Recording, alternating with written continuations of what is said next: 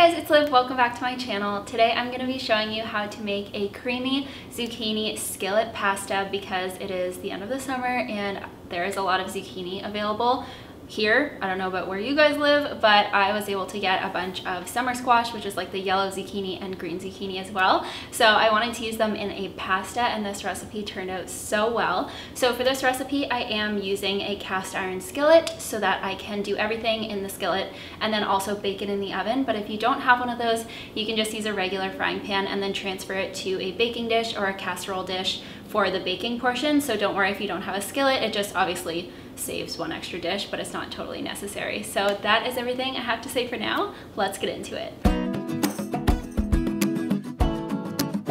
Start off by cooking your penne pasta according to package directions and then drain it and then set aside. Right before you drain it, save a little bit of the pasta water for later.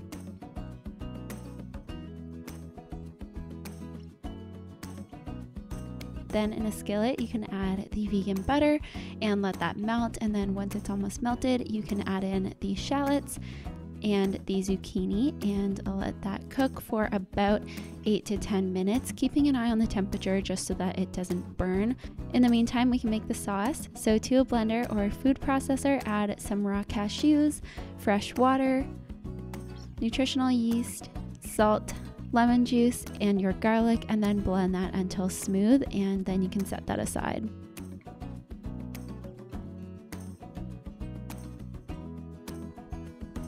So then back into the skillet, you're going to add some of the reserved pasta water, about half a cup, just to add some moisture to the pan and again get everything really nice and soft, because then we're going to use a potato masher or just a spatula to kind of break up the zucchini and mash it a little bit. If you're serving this to really picky eaters who don't really like zucchini, you can mash it quite a bit and it will be virtually indetectable in the pasta. So it's a great way to sneak some veggies into a dish. So then you can add your drained pasta and your sauce and then stir that all together until everything is coated.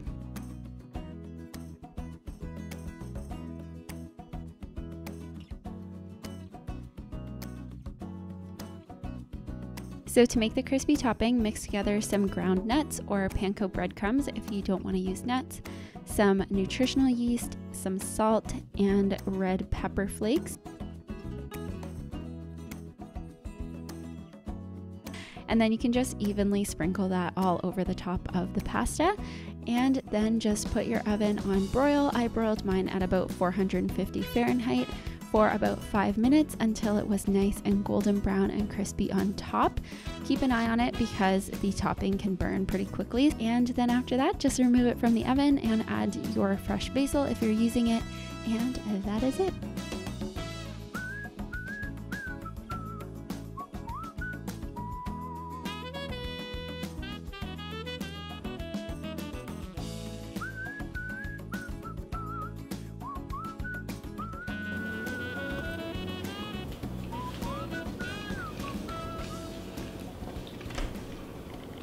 See these little strings? I don't know if you can see, but anyway, there's like strings all throughout here that when you're serving it and eating it, it almost looks like the cheese is stringy and it has that kind of stringy texture.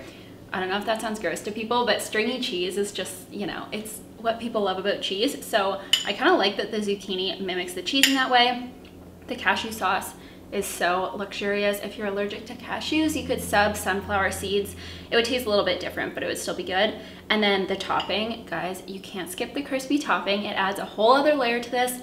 But if you don't have nuts or if you have a nut allergy, you could use breadcrumbs as well. Greg also said that he thought it would be good with sausage. So if you have some like Beyond Meat sausage or whatever, feel free to saute it at the same time as the zucchini and all of that. But you guys have to make this. It's incredible. So thank you guys so much for watching. I really hope you enjoyed this video. I hope you make this recipe. If you do, take a photo and tag me on Instagram. Also, I would love if you get the recipe from my blog, which I'm pretty sure you have to because it's usually linked below. If you could leave a rating or a comment if you made this. Also, about my website, I am now posting 2 extra website exclusive recipes to my blog every week. So I just posted a cocktail recipe and a corn fritters recipe this week. So those are only on my blog. So if you want to get those recipes, definitely go there to check it out, and make sure you're checking back all the time because, like I said, there's going to be 3 recipes a week on my blog, which is super exciting. So again, thank you guys so much for watching. If you haven't already, make sure to subscribe and give this video a thumbs up if you liked it. And I will see you guys in the next one. Bye!